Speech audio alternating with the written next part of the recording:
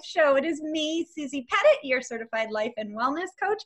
And I am thrilled to bring you a guest today. And our guest is one of my favorite authors. And I am just so honored that she's on the Lovely Life Show. So let's dive in. Amy Morin is a licensed clinical social worker, psychotherapist, and psychology lecturer at Northeastern University. She's an international best-selling author, and her 3 books have been translated into 35 languages. Her TEDx talk, which I will link in the show notes, it's called The Secret of Becoming Mentally Strong. It is one of the most popular talks of all time with more than 8 million views. She's a regular contributor to Forbes, Inc., and Psychology Today, where her articles on mental strength reach more than 2 million readers each month. Her advice for building mental strength has been featured by major media outlets, including CNN, Oprah.com, Today, The Good Morning America Show, Success, Business Insider, Time, the Hallmark Channel, and now the Love Your Life Show. So welcome, Amy. Thank you so much for joining us. Thank you so much for having me. Yay. So I didn't even mention the titles of your books, and they are 13 Things Mentally Strong. And the first one was Mentally Strong People Do. And then you went on. Don't do. Oh my goodness. Don't do. The big kicker. And then you went on to write 13 Things Mentally Strong Parents Don't Do and 13 Things Mentally Strong Women Don't Do. Could you tell us a little about what got you to write the first book? Because your story is quite interesting and lends.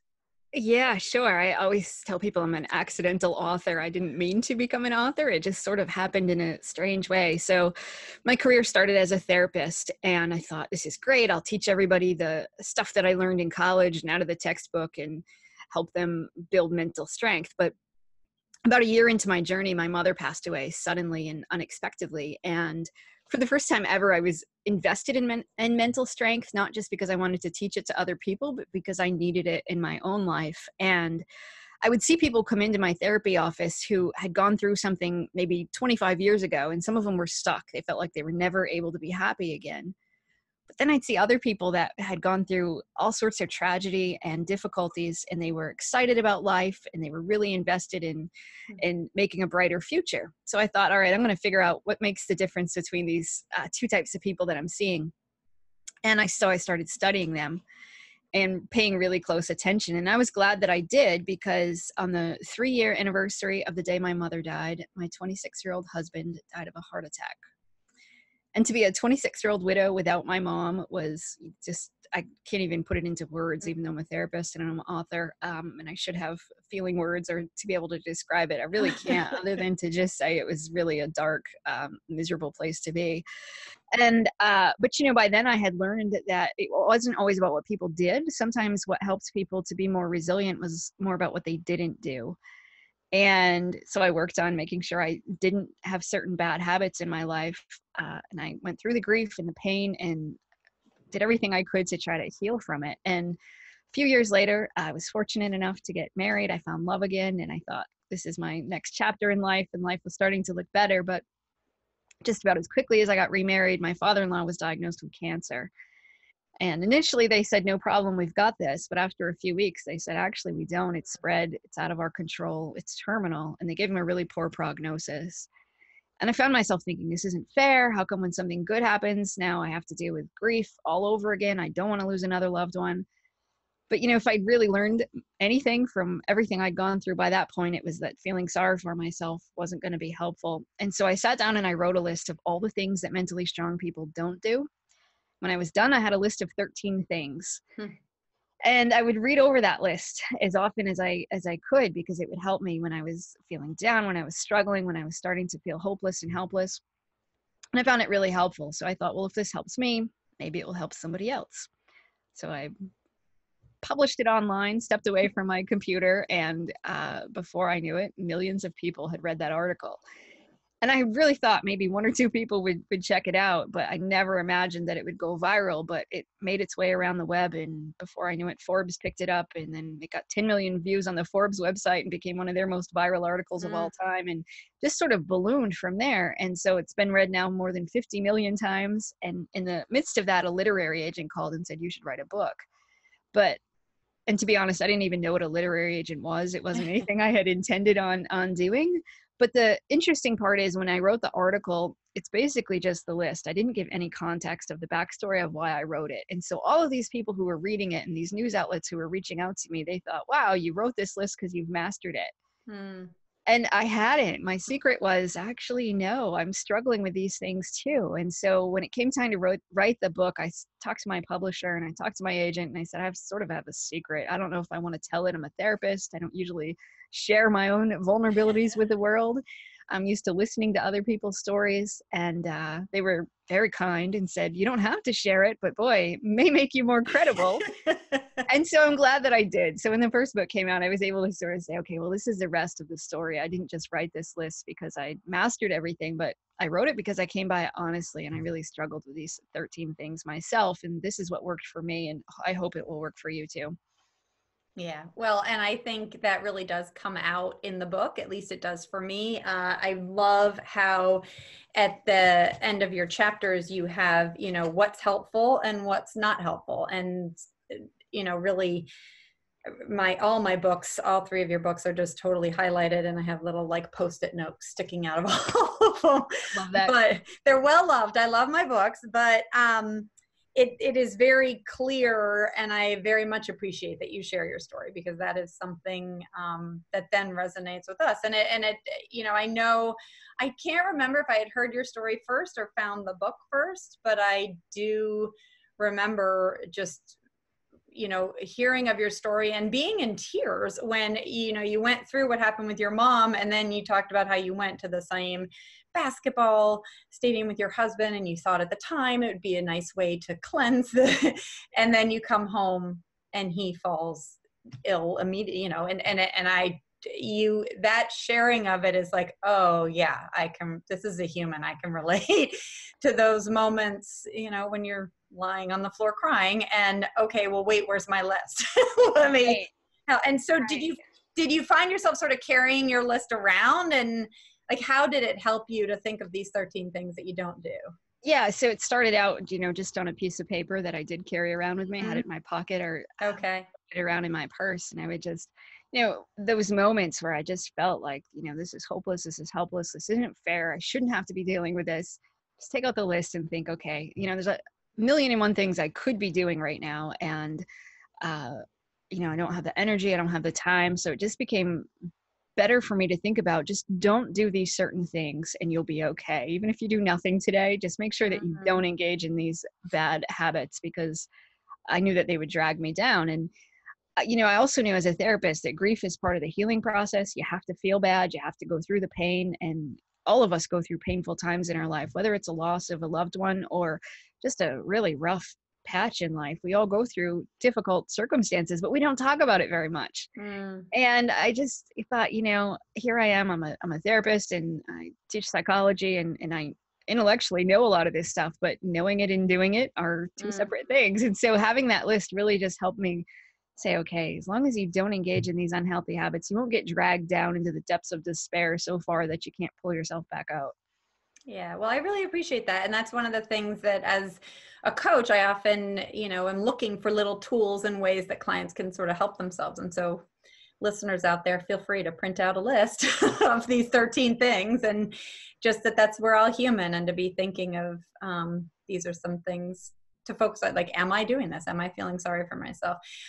Could you speak a little as to why you wrote about the things you don't do versus the things you do? Because you do it very well. You don't, I've read some articles on mothering where it's like, whatever you do, don't do this. And there are things that I do and I feel shamed, and there's none of that in your books. There's none of this shaming aspect or how, you know, what a crazy mom you are for doing this. And so how did you come about writing the don't do?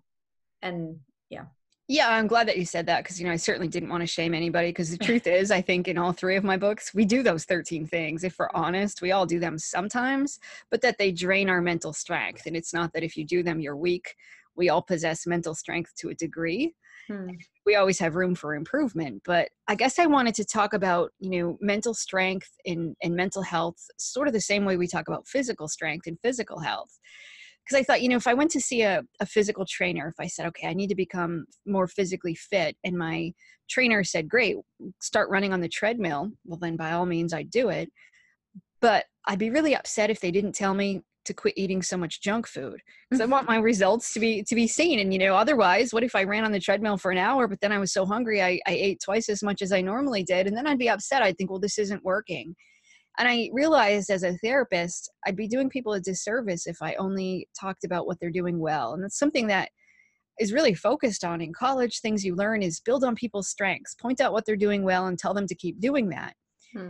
And I realized, well, yeah, but what if they're just doing one or two things and it makes all of their good habits counterproductive? But I don't point out that those one or two things really aren't that helpful. And so as I thought more about that and I was figuring things out and observing people in my office, I realized, okay, if you just get rid of these one or two things, that 101 things you're trying to do will be much more effective in your life, and you'll start to see more results, and you'll move forward. Otherwise, we're sort of like this hamster in a wheel who just goes around and around. And I had so many clients that would come in and they had read every self-help book out there, and they just felt like they were running ragged, and they would say, I've done all this stuff and I'm trying to do more. And then they were feeling guilt and shame because they weren't doing enough.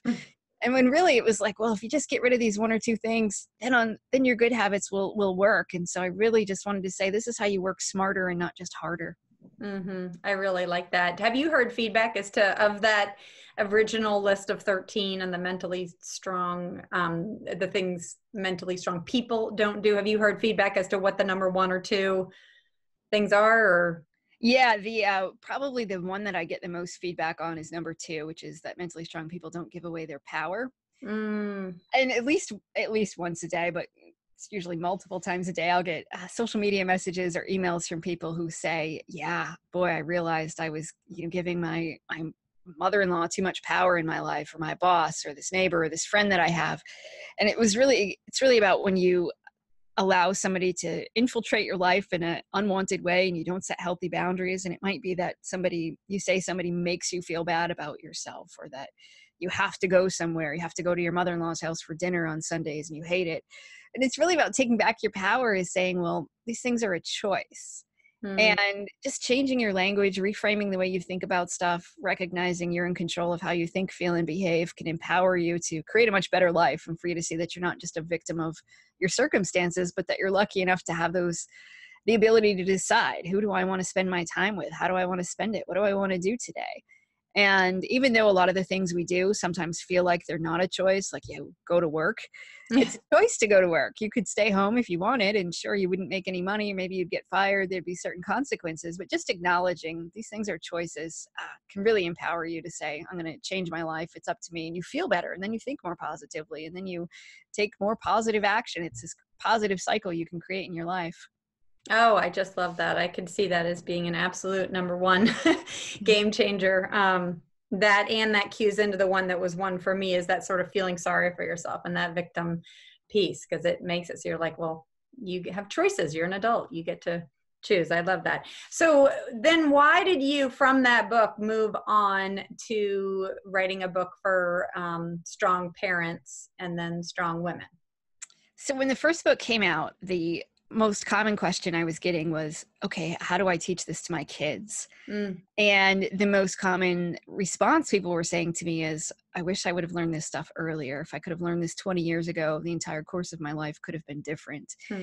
And so I thought, okay, we really need to get this message into the hands of young people. And I could have written a book for 10-year-olds, but I thought, they're not going to then put the book down and change their lives. I need to teach parents, how do you become a mental strength coach?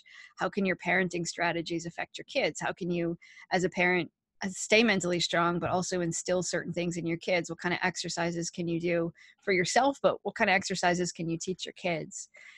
And when that book came out, I started getting a lot of questions from people specifically asking, well, what does it mean to be a mentally strong woman? And I realized that a lot of these examples that we have of mental toughness are men. Maybe it's a Navy SEAL, maybe it's a pro athlete. But we don't really talk that much about women. What does it look like to be a mentally strong woman in today's world? And then, of course, in light of the Me Too movement and a lot of the conversations going around about the same time as I was thinking about writing the book, all just seemed to make it come together that I thought, yeah, I'm going to write a book that's specifically for women. Our experiences are a little bit different than men's, and we have different cultural expectations, and we're raised a little bit differently. And the more I thought about it, the more it just made sense to say, let's write this book for women. And I'm thrilled that I did. Okay, that's fascinating. You touched on right there that we're raised a little differently, women and men, or boys and girls. Can you speak a little more of that and how that shows up with the mental strength? Yeah. So, I think it's subtle yet huge. So, for example, one of the studies shows that when we ask little girls and little boys when they're 4 years old, do you want to play the game for kids who are really, really smart, or the game for kids who try really, really hard? Almost all the boys and all the girls say, oh, I want to play this game for smart kids. Hmm. Then we ask those kids when they're 6, you want to play the game for really, really smart kids, or the game for kids who try really, really hard? And all the little boys still say, I want to play the game for smart kids. Almost all the little girls say, I want to play the one for the kids who try really, really hard. Mm. And, there's a whole bunch of studies like that that just show how when we, girls and boys have some differences in the way they think about brilliance, for example. Same thing at age 4. Girls point to pictures of women when they say who's brilliant, and they show them a spreadsheet of men and women. Girls pick women, boys pick men.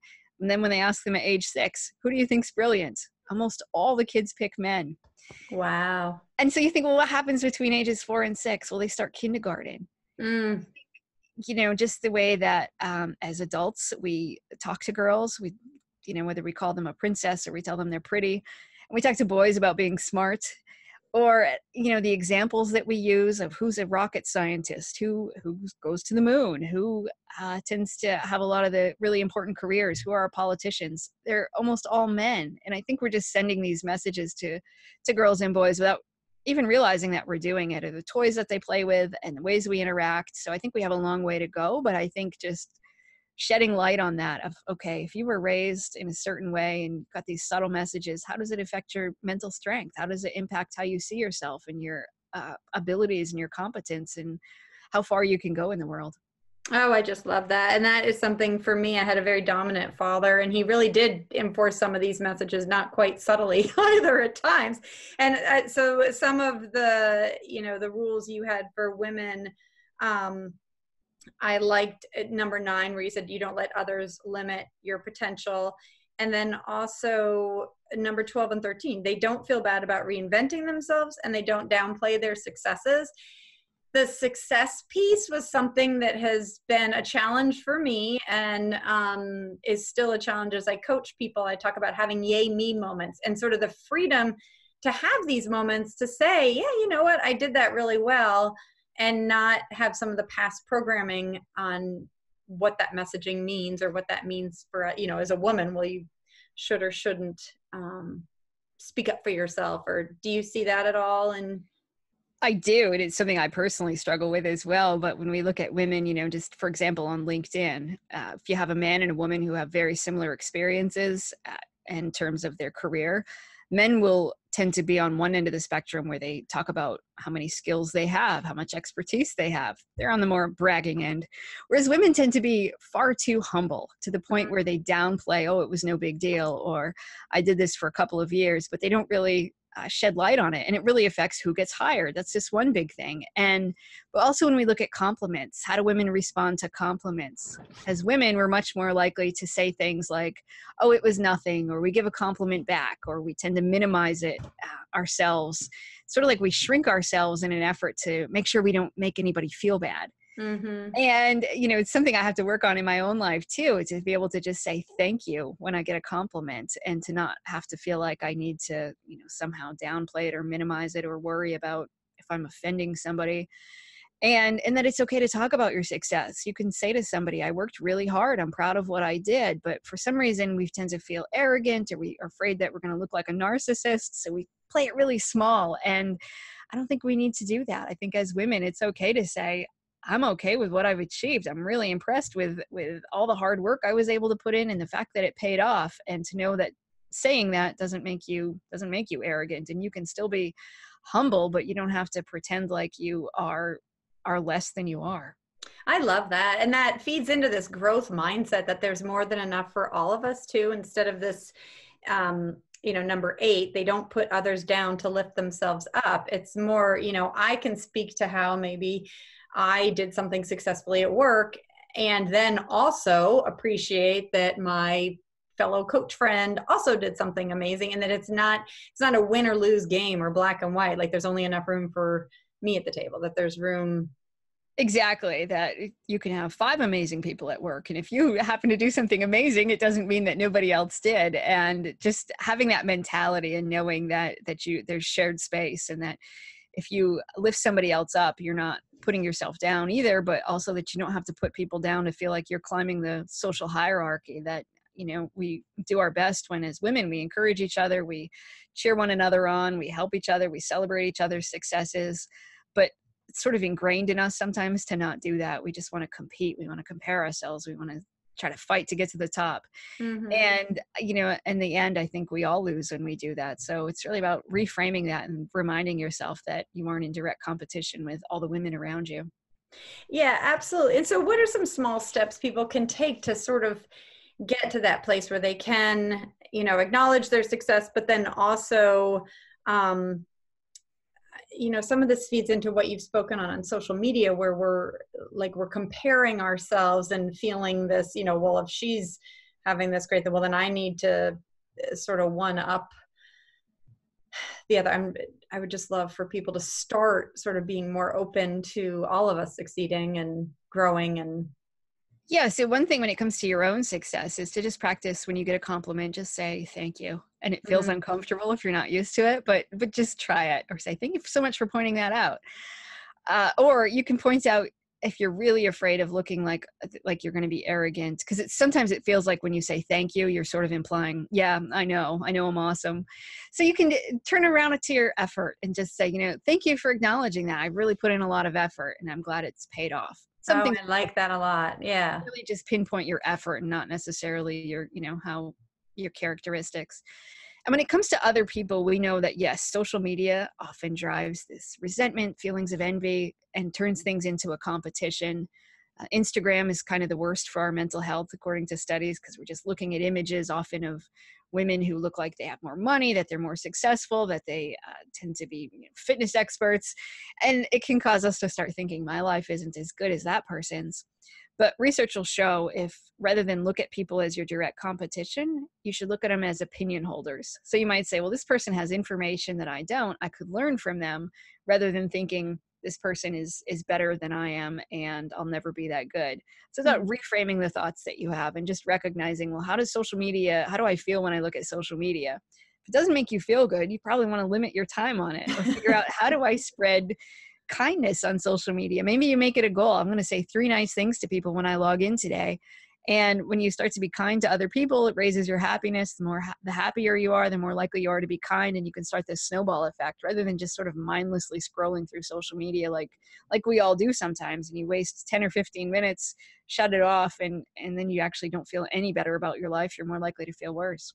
I really like that. And that feeds into how you speak of mental energy, and sort of us having a finite amount of mental energy, and to be conscious of where we're sort of wasting our mental energy or spinning our wheels.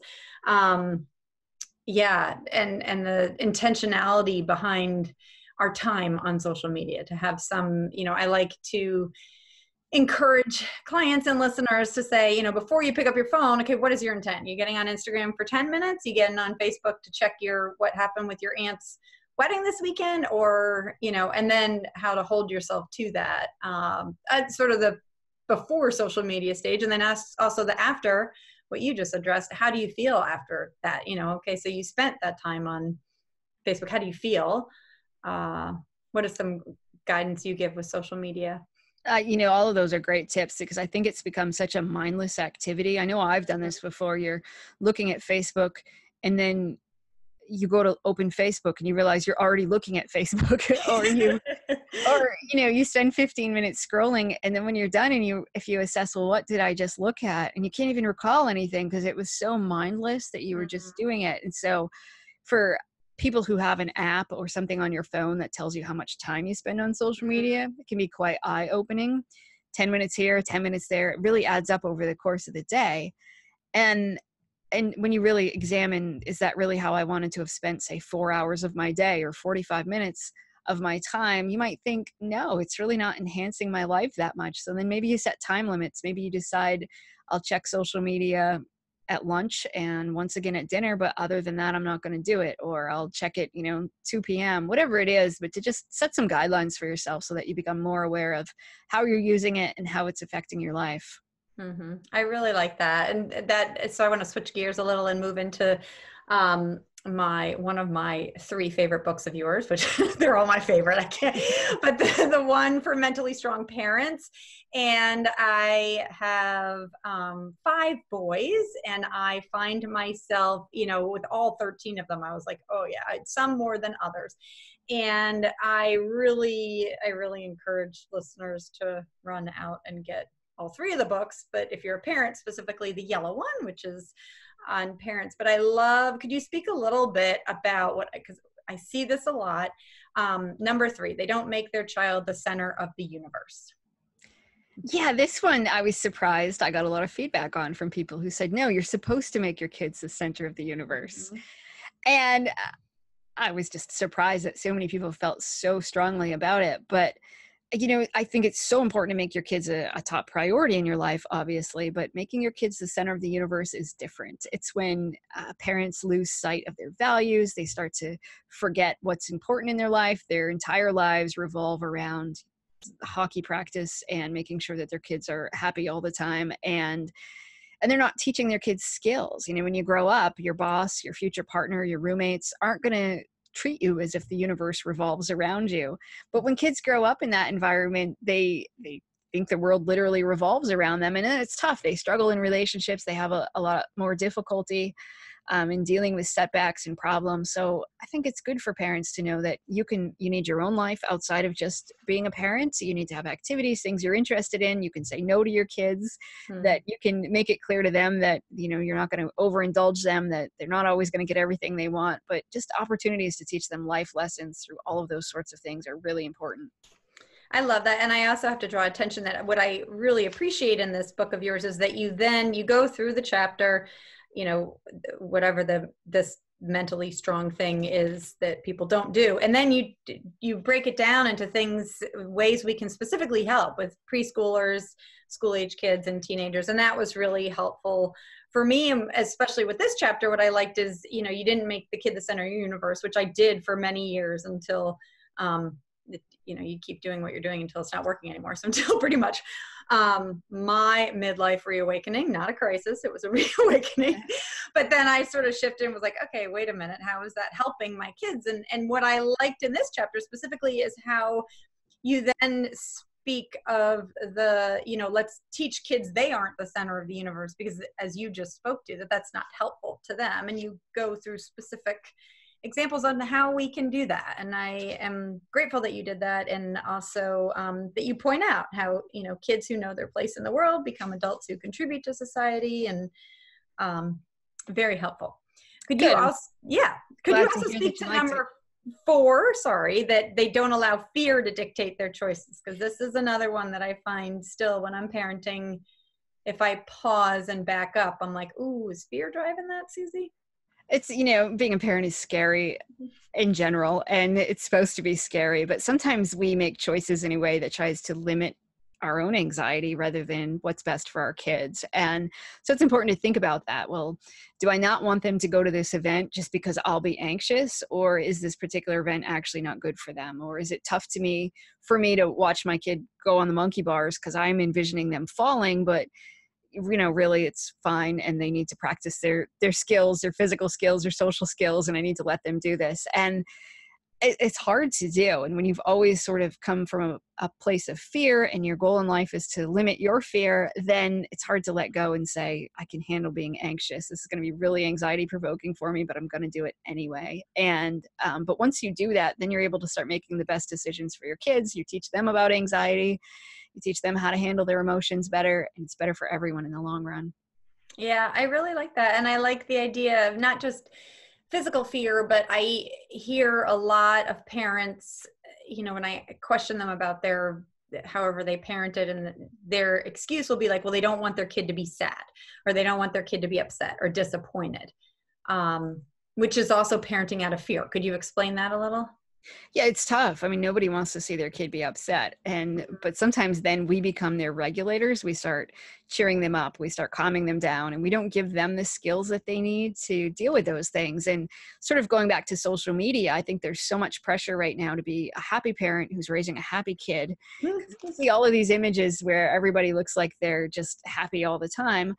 And we think, well, if my child is upset, then I must be doing something wrong. We tend to personalize it, and we forget that disappointment, embarrassment, fear, those are all opportunities for us to work on ourselves, but also to teach our kids. How do you cope with those uncomfortable emotions? How do you deal with that? And then we give them lifelong skills that are much more likely to set them up for success.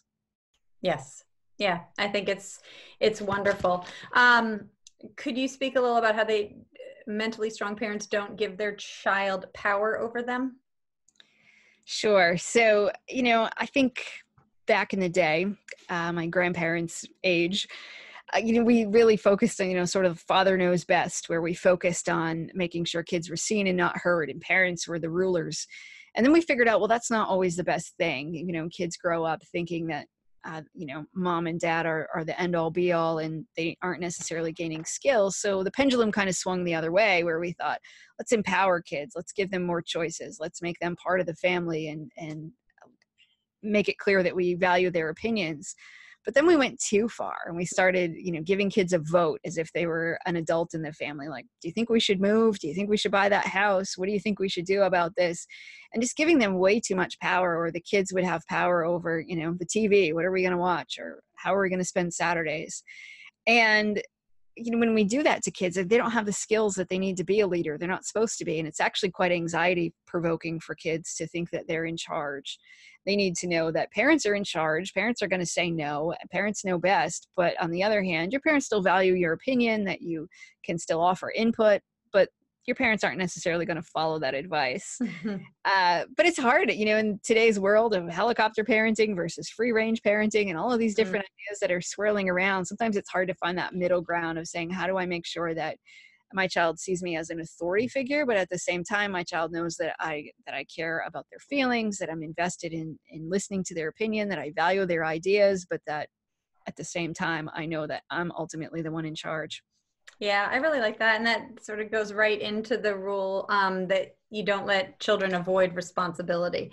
I don't see what number that is, number 7, and how we can help children sort of accept responsibility, not only for their life, but then also around the house. And you speak a bit to that? Yeah, statistically, it says something like 82% of us adults did chores when we were kids. Only 28% of kids in today's world actually do chores. Oh, wow. As parents, we tend to think, well, he's so much going on in school. He doesn't have time for this, or I want him to have an opportunity to just be a kid. But one of the biggest predictors of success is childhood chores. When they look at 4-year-olds who do chores, those kids are much more likely to go on and become successful as adults. And they think it's partly because kids can learn, how do you pitch into the community? How can you help out? It gives them confidence. They feel like, okay, I'm a competent kid. I can do this stuff. And so I think it's really important. It's one simple thing. Make sure your kids have chores. Make sure it's clear that you expect them to do it. You don't always have to pay them for everything they do. You want them to know, I can pitch in and help out and be a team player, and not always do it just for the reward.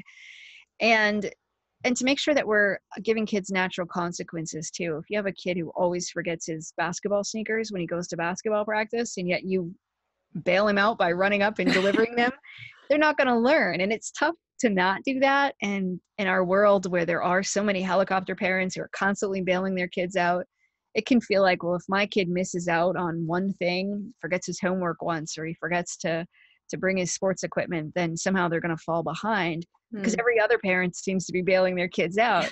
But kids need to have natural consequences. They need to know that their behavior does have a consequence, and then they learn to be more responsible next time. So it's okay to let them fail sometimes and to make mistakes. And as long as you're there to guide them, rather than bail them out, they'll learn from it, so that when they do get out of the house, they'll be much more equipped to deal with the realities of life. Oh, so wonderful. It's great. I love it. Thank you.